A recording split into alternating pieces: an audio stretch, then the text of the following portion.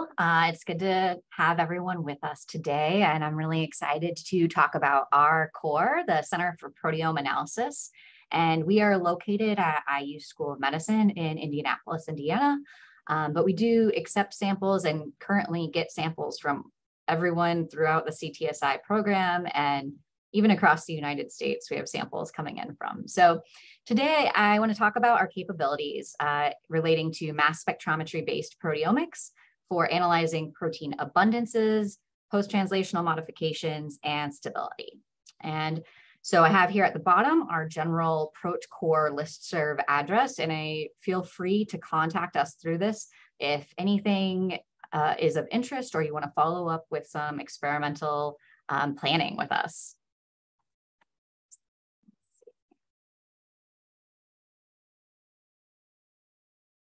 So I'd like to start with just an overview of the Center for Proteome Analysis. And hopefully you've gotten a chance to see one of us present at some point. We have our fearless leader, Dr. Amber Mosley, who is the director for the center, and she's been at IU School of Medicine for some time, and she's a full professor in the Department of Biochemistry and Molecular Biology at the School of Medicine, and she's been in charge of the core since about 2016. And I joined in 2019, right before COVID. So I'm just now starting to meet people in the wild. And so I hope to see you soon, even if not in this seminar. More recently, we hired Jason Aravalagan, who is in charge of some of our targeted methodology and is helping out in the lab. We have a new program manager, Mandy Bittner, who hopefully you will have a chance to contact if you're looking for a letter of support or getting a quote. And Whitney Smith-Kenneman is also joining us in the Center for Proteome Analysis and helping out with sample preparation and data analysis. So you would feel free to contact any or all of us, and that ProteCore email will contact all of us automatically. And just a reminder that we are really happy to provide letters of support and quotes for any of your grants. But please give us about a week to get those ready. It's a little hard sometimes when it's a day turnaround. I'm sure you all understand. And I wanted to remind everyone here that the CTSI core pilot grants for $10,000 have both spring and fall deadlines. And those are really great places to get started if you're interested in working with mass spectrometry, but maybe don't have a funding yet.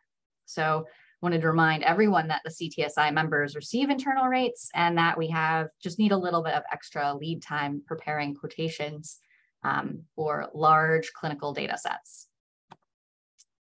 An overview of the instruments we have in the laboratory include 4 mass spectrometers, and they're all high resolution Orbitraps. So we have a Q Exactive Plus mass spec, an Exploris 480 Orbitrap, and then a Lumos and an Eclipse tribrid mass spectrometer. And so these allow us to do several different fragmentation modes. The Lumos has ETD capabilities, and the Eclipse has both HCD and CID type fragmentation available.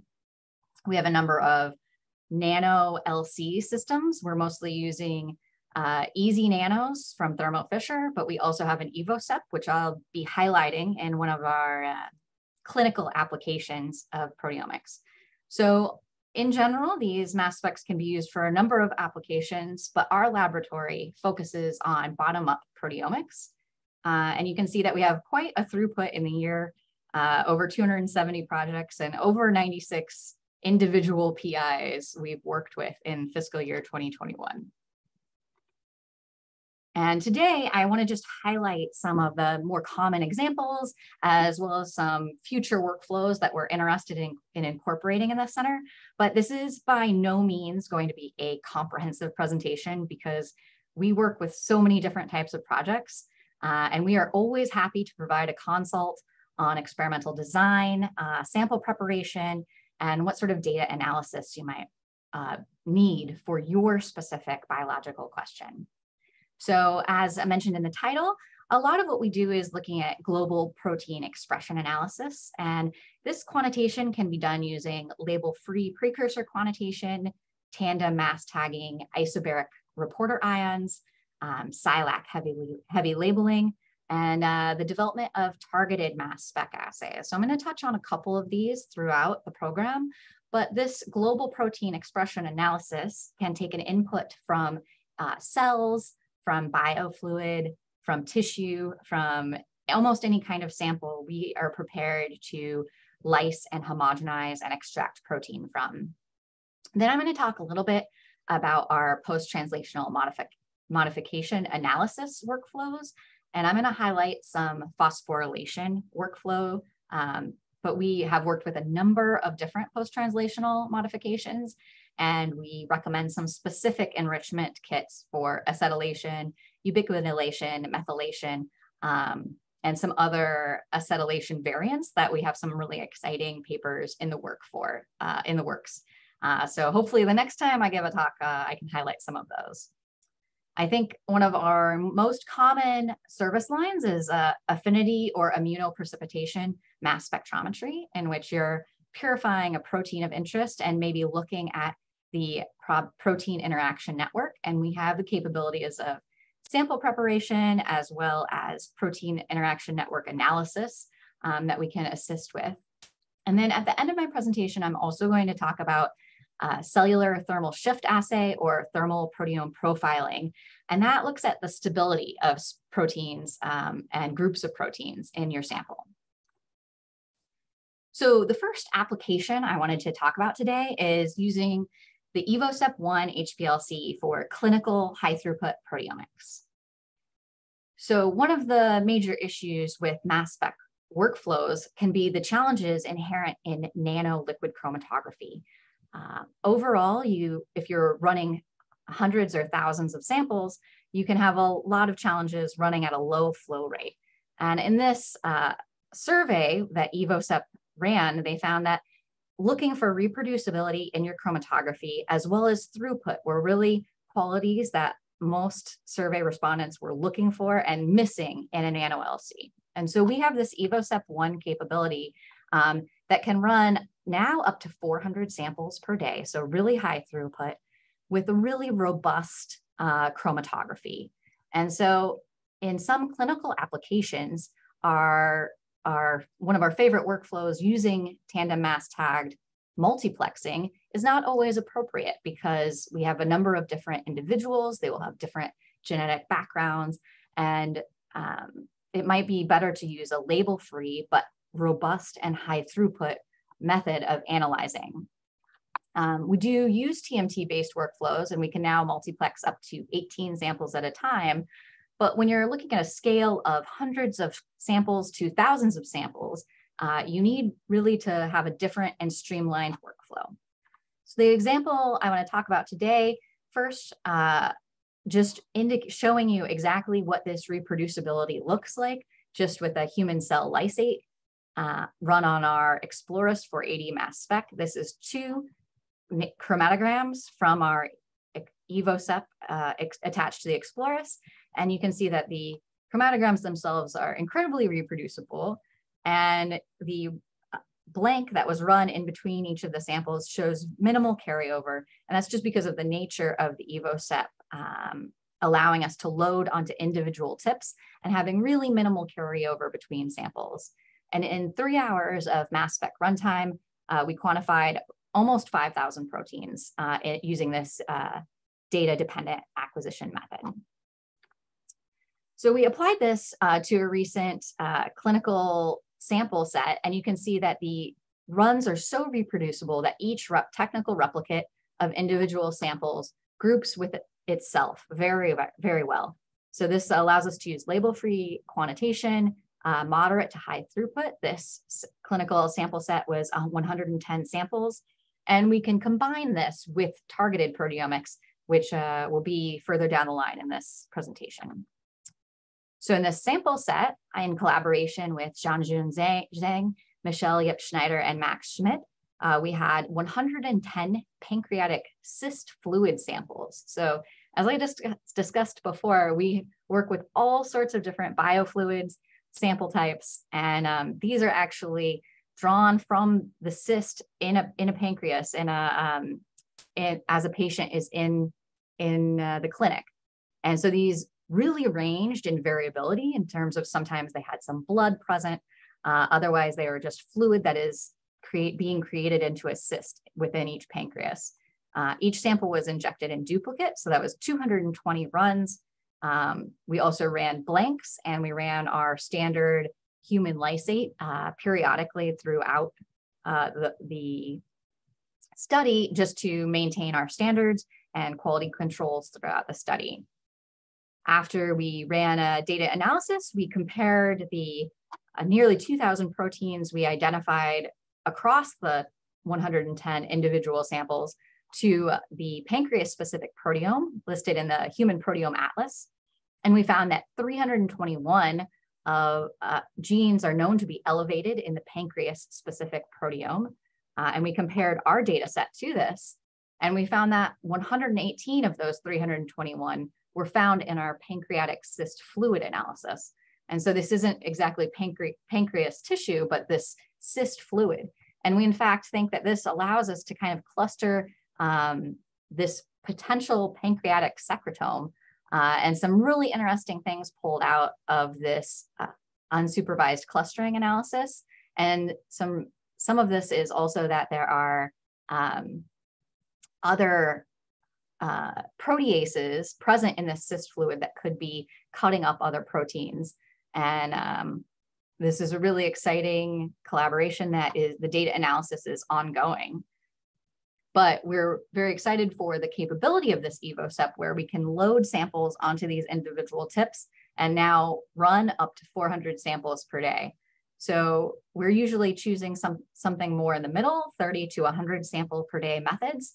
But these optimized workflows are so reproducible that we can do a very large clinical projects. And with running standards throughout, we know right away if there's any issue with the instrument or the LC. And this is kind of our new suggestion and workflow for large clinical cohorts. If you're thinking of designing a study, please let us know and we can discuss, create a quote, and write descriptions of how we use the EvoSep with the Exploris 480 and the potential for biomarker discovery in these project designs. We're also really excited that the Cancer Center here at IU School of Medicine supported us in purchasing an Agilent Assay Map Bravo, which is a liquid handling robot. And so obviously, if we're thinking of running hundreds or even thousands of samples, you want to be reproducible throughout the entire sample preparation. So not just the LC-MS, but even the aliquoting and the digestion of the individual samples. So we are currently working on development of our cleanup, peptide cleanup, and protease digestion workflows using this sample handling robot.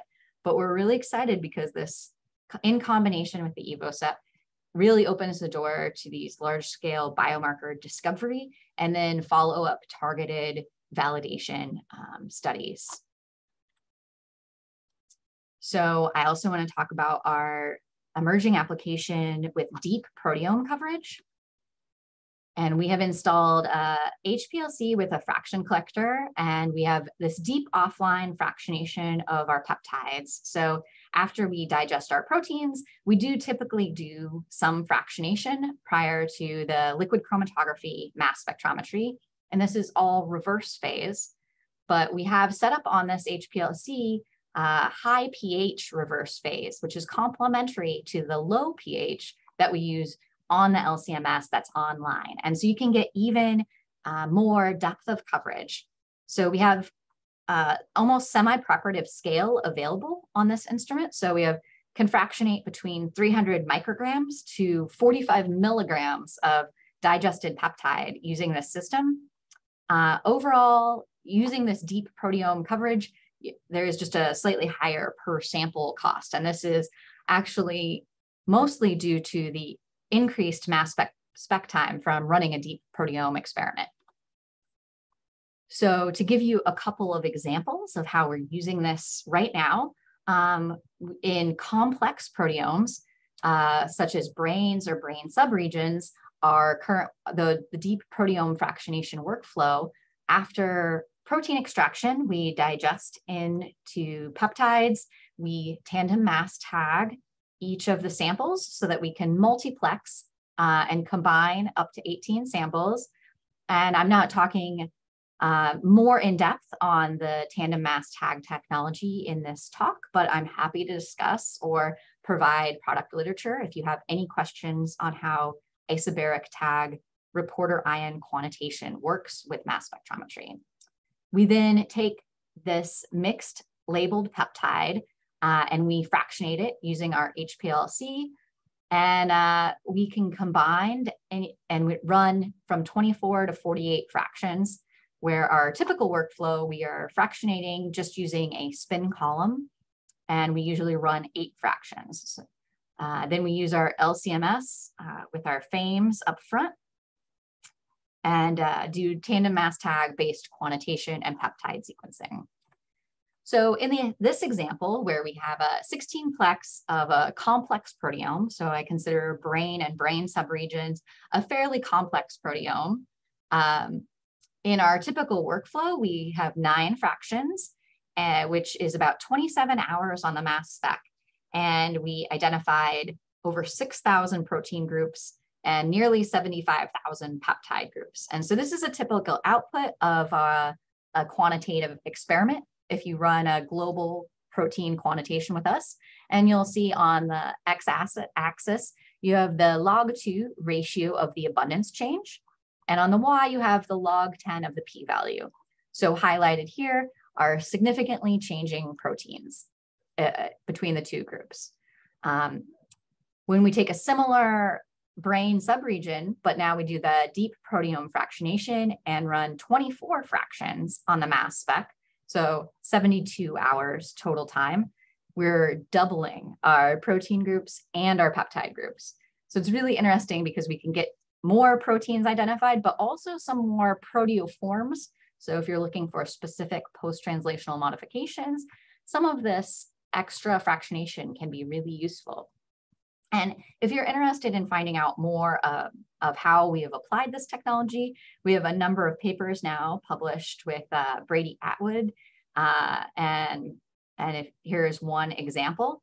I think we now have 3 and some more in the works because we've done several of these deep fractionations with their lab. And this is just to show that this is a really reproducible, even though the high pH fractionation is happening offline. This is some data collected with Sagar Wijaratney, who is a joint student in Amber Mosley and Kim Jong-soo's lab. And he's done this deep fractionation. We work together to optimize, and in several different completely separate experiments, we had very similar numbers of protein and peptide groups being identified. And these are all brain fractions. And I also like to bring up that sometimes this can be really useful in simple proteomes that have very high dynamic range. So these are some of the most challenging samples that we work with in mass spectrometry. For example, muscle that has some very abundant, very large proteins that end up creating thousands of individual peptides. In our typical workflow, we quantify about 2,000 proteins. But in Tara Umberger's thesis, which is now on ScholarWorks available, she graduated and she's now back doing her PhD with us. You can now quantify up to 4,000 proteins by doing the deep fractionation. In a separate cyst fluid experiment, I was actually able to increase the coverage in the experiment from 300 proteins quantified to 700. And so in some cases, this little extra expense can really deepen your understanding of the system you're looking at. And so one more application of looking at global proteomics is knockout verification. We've had a number of individuals ask us. And so for really precise quantitation, we have MS3-based quantitation on our Orbitrap Eclipse, and is now in combination with real-time search, which is a new and only available on our Orbitrap Eclipse feature, in which during the mass spec acquisition, an MS1 scan is taken of the precursor ions, and after MS2 fragmentation, real-time, very fast search occurs of your protein database. And if your protein or if the spectra matches a peptide in the database, then it is selected for MS3-based quantitation. So this MS3-based quantitation can give a really precise readout for your knockout studies, for example. And so this is one example of a confirmation of a knockout in a mouse embryo heart. And you can see that we can do this quantitation while we are quantifying all of the other proteins in the experiment. So this is the protein that is deleted. It can be really helpful if you don't have an antibody available for Western blot. Obviously, that is the traditional means of verifying your knockout, is to simply run a Western blot. But we can be really precise. We can monitor all the other proteins changing in the same experiment, and it give you exactly which peptides are missing or knocked out if you have different isoforms. So another application I wanted to discuss that we have seen increased interest for over the past couple of years since I've joined is this use for targeted proteomics, which is, I think, I see it as a variation of our global proteomics workflow. So we're working with a few different labs right now. We don't have any papers published yet, but Jason, our assistant director, is really taking the lead on these as he has extensive experience in this realm. And so why would you be interested in targeted proteomics? It can provide really sensitive quantification. It can provide a very high reproducibility and high throughput. And it can be, once developed, run at a very low cost compared to antibody-based assays. And it can quantify things where you don't have antibodies or you have unspecific antibodies. And it is easy to do targeted proteomics with more than one protein or peptide of interest, as long as we know when we're developing the assay. So the difference between targeted versus general global proteomics is that now we're looking to just isolate specific precursor ions, fragment them, and quantify based on the precursor and fragment ions. And so by creating this inclusion list, we allow the mass spec to spend more time just looking for the proteins that we're interested in. And we have several variations of this. We have published with the Carmela Evan Molina's lab, the quantitation of the ryanodine 2 receptor and we can use this also in the background of global proteomics. But we're now interested in developing assays more specifically and potentially more high throughput, in a more high throughput fashion, using the assay map Bravo and the EvoSep. Some of our clinical applications, you might want to do global discovery efforts, but then follow that up with validation where you're just quantifying specific proteins of interest over time. And the general workflow for developing a targeted assay is currently we look at either data that we have already acquired on a protein of interest, or data that is available publicly, such as Peptide Atlas. So we identify peptides that are proteotypic, so they need to be unique to your protein of interest. They hopefully do not have very many modifications that could be variable across different samples. So you want to avoid sites of phosphorylation unless you want to quantify that specific phosphorylation. Once you identify these specific peptides, you order some synthetic standards. You can order heavy labeled or just light standard peptides. And we use these standard peptides to optimize the LC-MS parameters for the specific peptides of interest. And we can use this free tool Skyline to very quickly analyze a lot of data. We calculate a limit of detection and limit of quantitation with and without a background matrix, allowing us to know exactly how much we can quantify in a specific sample type. We then look to trypsin digestion, kinetics, and assay reproducibility before we look into transferring the assay and running it in a really high throughput manner. So then the goal is to be able to submit samples and have this assay output in a very simple manner. So we have several projects that are in development. but nothing is published quite yet. So definitely reach out to us if you're interested in learning more about how to develop a targeted assay. I also want to talk obviously about post-translational modifications, because it's not always protein global abundance that is of interest in a specific system. In fact, sometimes it is specific phosphorylation sites, acetylation sites, methylation sites. There are any number of post-translational modifications that we can enrich and look for. And in this talk, I'm just going to give a couple of examples looking at phosphoproteomics experiments measuring dose-dependent drug responses. And so this is in this post-translational modification analysis section of our portfolio, if you will. So I'm going to talk about some work done with Dominique Baldwin, who is a senior graduate student in Amber Mosley's lab. They're really interested in RNA polymerase, and this work is looking at CDK9 regulated pathways in transcription and RNA processing. So CDK9 is known to be a promising drug development target, and the Mosley lab is actively looking at assays to measure the kinetics and throughput of CDK9 substrate phosphorylations.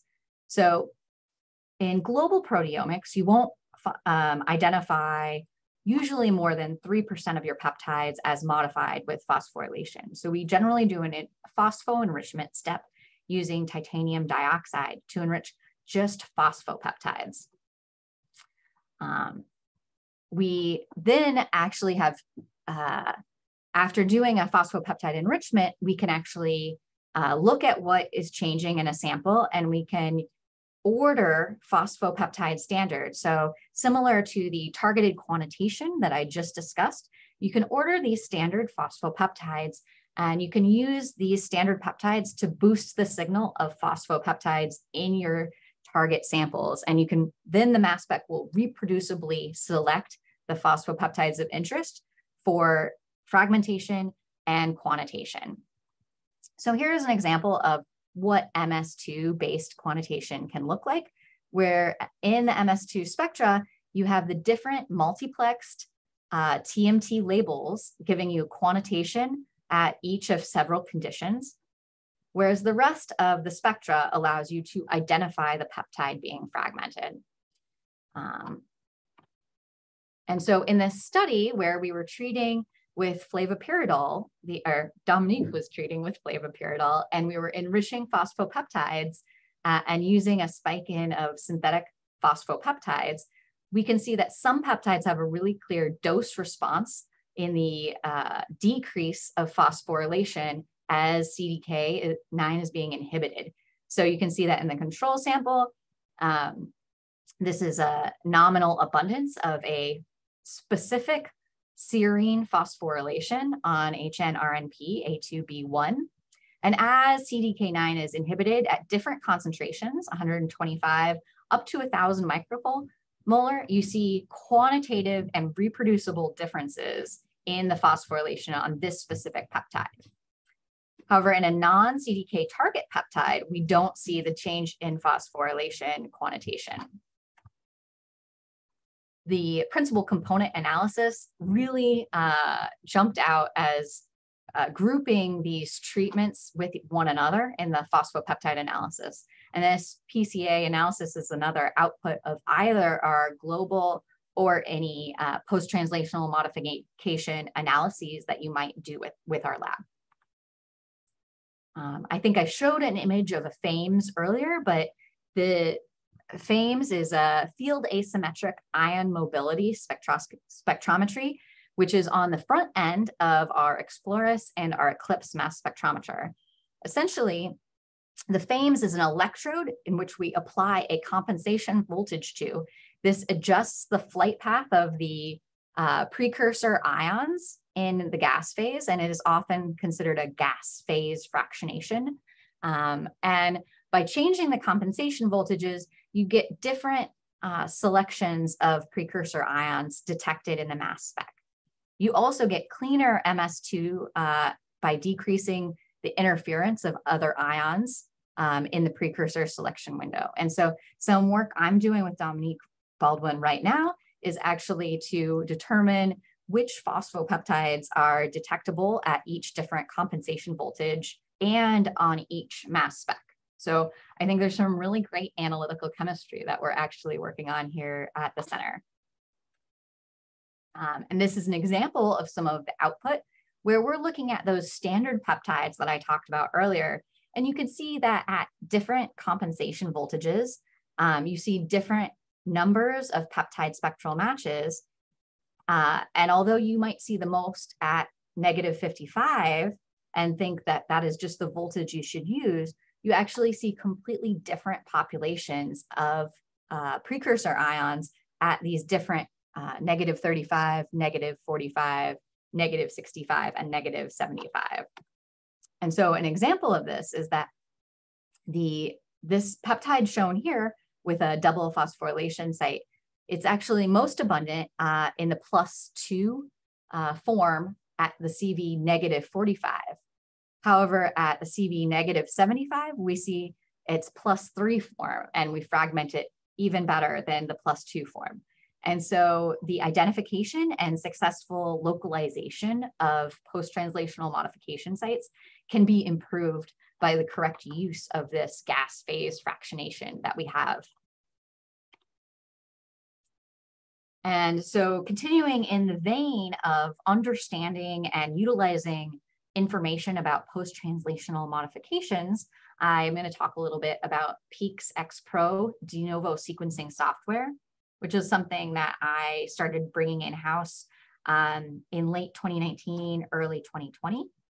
So they've had a few rounds of development, and actually they just reached out to me this week to beta test even a new version of Peak Studio. And so we were able to have an in-house training, and it was the last in-house training and seminar in February of 2020, right before they shut down. And the important aspect of Peak's software is that it actually does this de novo peptide sequencing step. And so it looks at the mass spec data directly, and it looks for fragments that correspond to specific peptide sequences. And it does this before doing a database search. So our normal workflow involves knowing what proteins we're looking for and searching for tryptic peptides using an in silico database. This Peak software is incredibly useful for organisms where you're not sure of the proteome. Immunopeptidomics is a really emerging field that we're excited to make a difference in using this software, or any non-tryptic endogenous peptides that you might be interested in. So using this software has a lot of applications. And to highlight a couple of our recent applications, I was able to actually give a talk on this paper from earlier. It was e-published in 2021, but published this year. And it's the most in-depth mass spec characterization of a non-polymerizing form of uromodulin, both secreted into urine as well as into serum.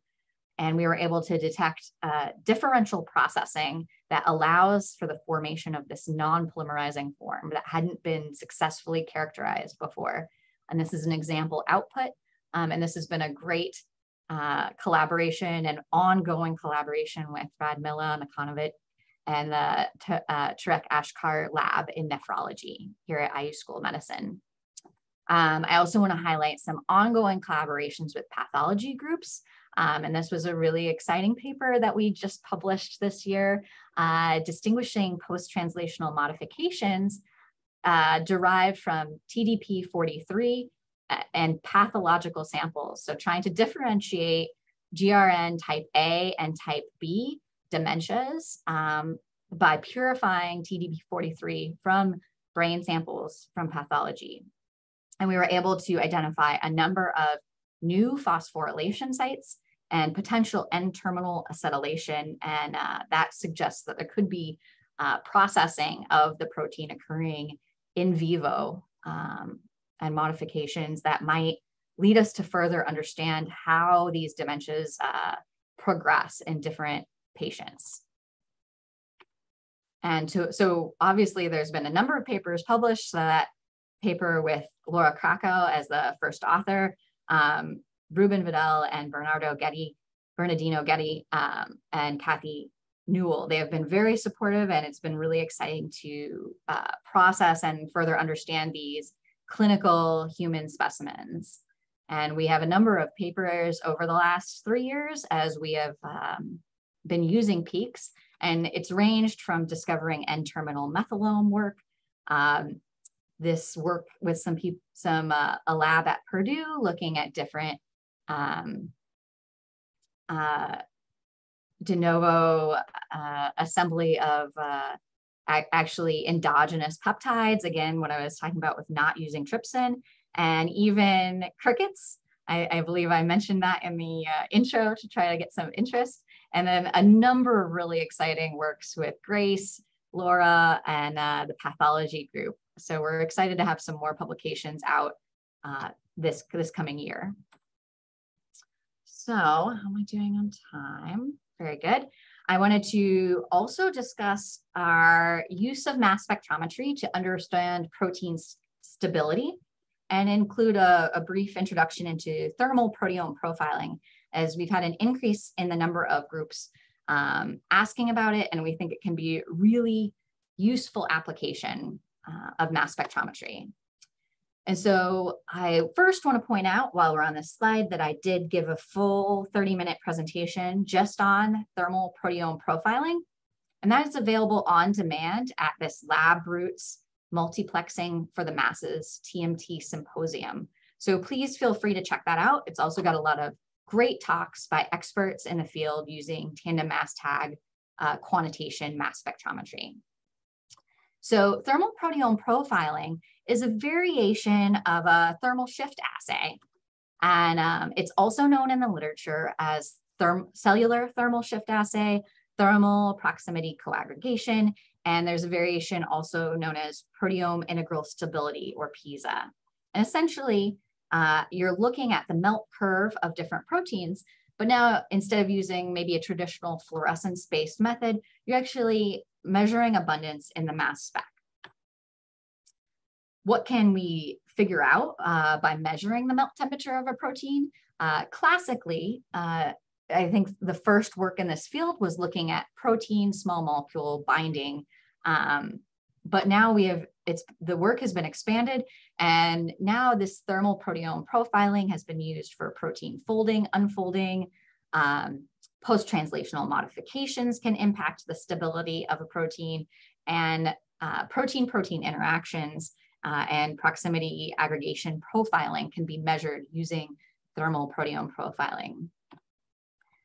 And to look more closely at what the data looks like in thermal proteome profiling, for each condition and control, you generate a melt curve, and each of these is an individual replicate run, and you're looking at the control versus condition abundance changes. So normalized abundance will be done at a low temperature, and you will then treat samples at increasing temperatures, and as the temperature increases, the protein aggregates and comes out of solution, and then you will see less abundance by mass spec. If you see these curves shift to the right, that indicates that the protein is being stabilized and the thermal melt shift is being increased. If it shifts to the left, that could suggest that the protein of interest is being destabilized in some way. So the workflow is just as I described, thanks to Neil McCracken for that unpublished data. He's also a graduate student in Dr. Amber Mosley's lab. And we can now work with various cells as well as tissue types. So this is a really interesting workflow that we think can apply for a lot of biological questions. And so after you potentially lyse your cells, you treat them at these different temperatures, and then you spin them down to remove that aggregated protein. You do your digestion to get your tryptic peptides. After purification of the peptides, then you label with TMT, you run your LC-MS, And then in your melt analysis and informatics, you can calculate the melt shifts of thousands of individual proteins, as well as the significance of those melt shifts. So there's a lot of really great work going on in the lab on this subject. So this is an example of some of the output where with Sarah Peck-Justice, who is now a professor at Taylor University, published in 2020, where a missense mutation in a core particle of the proteosome shows that this missense mutation only causes destabilization of the proteosome core. So PUP2 temperature sensitive is the missense mutant. And you can see that in the wild type, the 20S proteosome core has a melt shift somewhat tight, and this is, and in the PUP2 temperature sensitive mutant, it is destabilized. Whereas in the regulatory particle of the proteosome, none of these subunits change in stability in the missense mutant. So you can really get detailed biological mechanisms on protein stability and interaction by using this method. And we really think that this can be used as a screening tool for missense mutations, for heterozygous mutations, to try to understand the biological system being impacted by a mutation or variant. This is just a quick example of a multi-omics data analysis of that PUP2 temperature sensitive mutant. And so this is multi-omics in the sense that we did both transcriptomics as well as global proteomics and then thermal proteome profiling. So if you're not familiar with an upset plot, it is essentially a way of viewing multiple Venn diagrams at once. And in this case, since the proteasome is being perturbed, it's very understandable that a significant number of proteins are increased in abundance because they're not being degraded. And then you can see some overlap in proteins and transcripts that are increasing or decreasing. However, we like to point out this 15 proteins highlighted here that have increased transcripts, but actually are thermally destabilized. So some of them are actually increased in abundance, but all of them, all 15 of these, are the thermally destabilized results shown in the previous slide. And 14 of the 15 are those core proteasome subunits. And so obviously, it's really interesting that the one additional protein that is increased as the cell is attempting to compensate for decreased proteasome activity is a DNA damage inducible protein, or a ubiquitin binding proteasome shuttle protein. So this is just one example of some amazing data that we're really seeing with this technique. And so just to wrap up the talk, I want to point out that we are interested in all sorts of proteomics, and our future plans, hopefully you have seen the CCBB here at IU School of Medicine had some omics months the past couple of months, and we were able to have Olink platform come and give a talk. Olink platform is not mass spectrometry-based proteomics. Instead, it is a proximity extension application of proteomics in which you have two antibodies that are specific to a protein of interest, and they have these oligonucleotide pairs. And so as they both bind your protein of interest, the oligonucleotides can hybridize and then be extended by a DNA polymerase. And so the thought is that by using two antibodies and then the extension, you can really decrease your false positive rate in an assay. And you can also use this in a multiplexed manner because these oligonucleotide sequences are specific for the targets of interest. So we are looking into a collaboration with the Center for Medical Genomics here. I have a link to this really recent Science Advances article showing that Olink has a high correlation with ELISA, which it's still an antibody-based technique, but you would hope that there would be a correlation between the other techniques that you've been using to quantify your protein of interest. And I want to take just a minute, so please scan this QR code. If you have any interest at all, please fill out the form and let us know if you're interested in either learning more about this technology, or once we have the technology in-house at IU School of Medicine, potentially using it with us. So I'm just gonna wait here for just a second, give you a chance to scan this. And this is actually the end of my presentation. And so I would now be happy to answer any questions. And I think there are some other members of the core here too. So happy to have them chime in as needed. Thank you. Great. Thanks so much, Emma. That was a really great presentation. There are a couple questions in the chat, so let's start with those, and then we'll allow people to unmute themselves and ask questions. So the first question was, with rare and neglected pathogenic organisms which don't have annotated genomes, how well would you be able to identify proteins of interest through homology or other approaches? Yeah, and that's a really great question. So we would normally choose a proteome of the closest available sequenced organism. However, we can use peaks as well to identify, peptides that are not in any database being searched. So it's still kind of a chicken and egg problem where you can end up with a peptide sequence that then you have to figure out what that protein might be.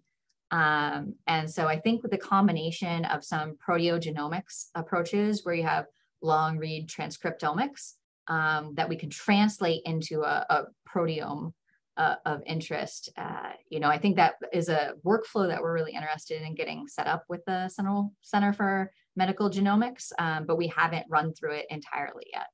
But that's a great question. Okay, the next question is, what's the sensitivity to detect a given protein? If one has no reliable antibody, it is impossible to enrich the protein. And yeah, so that's going to, I see Jason has been replying to some of these in the chat, and it is going to depend on a number of things. And so each tryptic peptide will ionize slightly differently, and some ionize really well and give a high abundance in the mass spec compared to others. However, if we know what protein of interest we're looking for, we can do some test runs and see what peptides are most abundant, ionize really well consistently, and have consistent retention times before we design a targeted assay.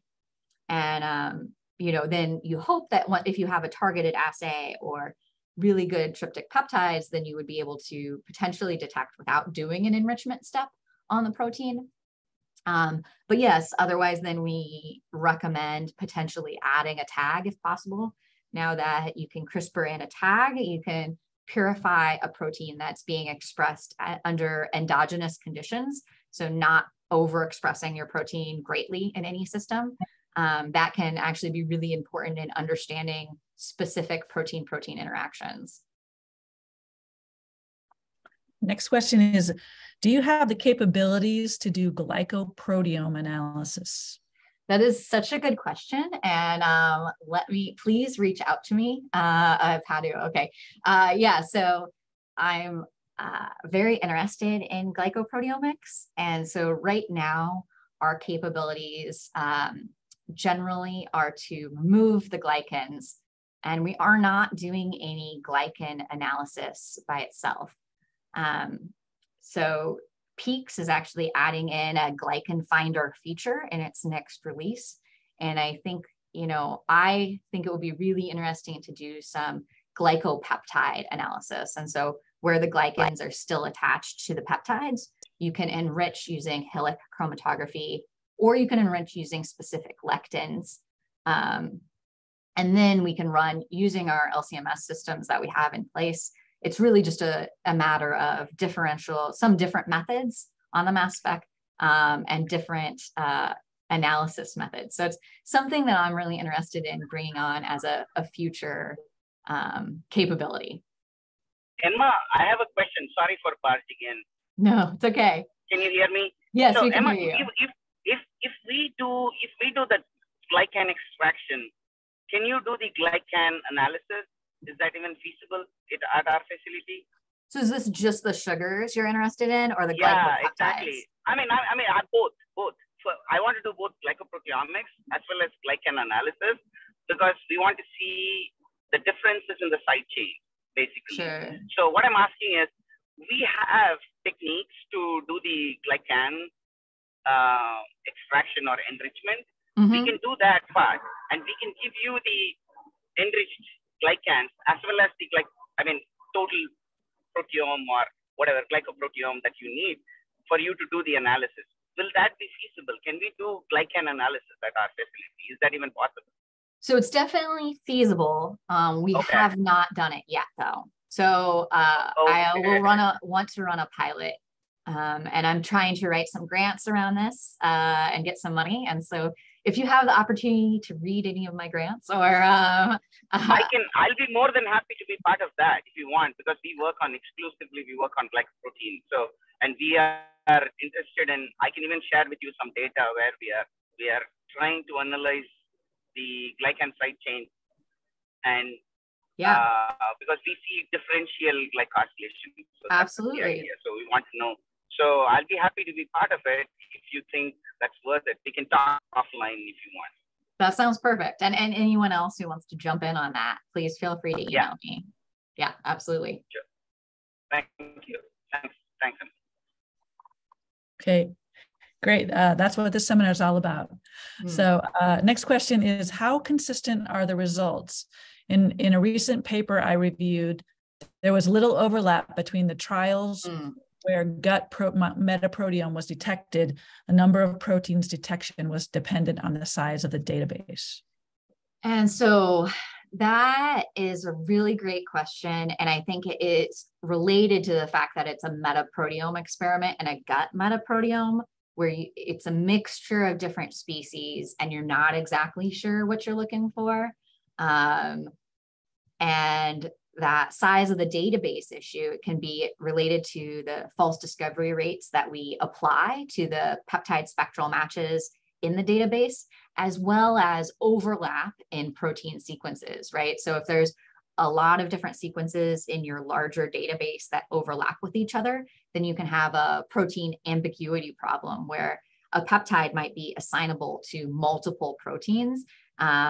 And so, yeah, you can have a problem with figuring out exactly what protein and then what species in that metaproteome study is really present in your sample. And I think that is, an issue that is more unique to that mixed sample population. Otherwise, I think we are quite reproducibility. You can increase some numbers by increasing the size of your database, but in general, for the experiments that we run where we know it's a mouse brain, we are not seeing huge differences, even if we're running with a larger database, like, for example, all reviewed and unreviewed protein sequences.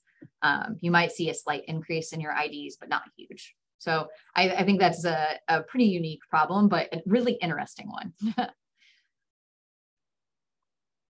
Yeah, that's all the questions in the chat. Does someone have a question they'd just like to ask? You can go ahead and unmute yourself.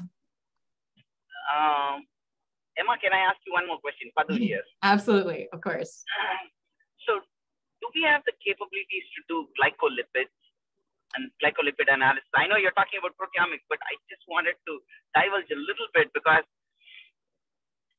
sometimes there are interactions between these glycolipids and the glycan side chains of the glycoprotein. Yeah, absolutely. And especially in perturbed systems where you're seeing changes across the board. And we do not have that capability. That needs to have some different columns. I think that would be something. I know they sent out a survey about a future metabolomics core facility. I have been sending lipid questions to Purdue, to the Bindley Center. That's where we do it. So that's why I thought but I know that there is interest in our department and others, the biochemistry department here and others. So I think it is something for us to stay aware of and for you to keep asking about as well as these surveys go out. The more that you ask us about different capabilities, the more that we know what we should be interested in providing in the future. Okay, wonderful. Yeah. Thank you so much. Oh yeah, absolutely. Thank you for listening.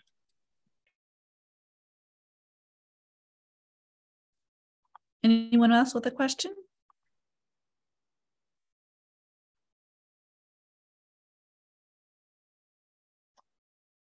All right. Well, please feel free to reach out to us either via email or either a core email or my edowd@iu.edu. And we're always happy to help you write grants, do experimental design, and we're here to help you with your experiments. So don't be afraid to ask.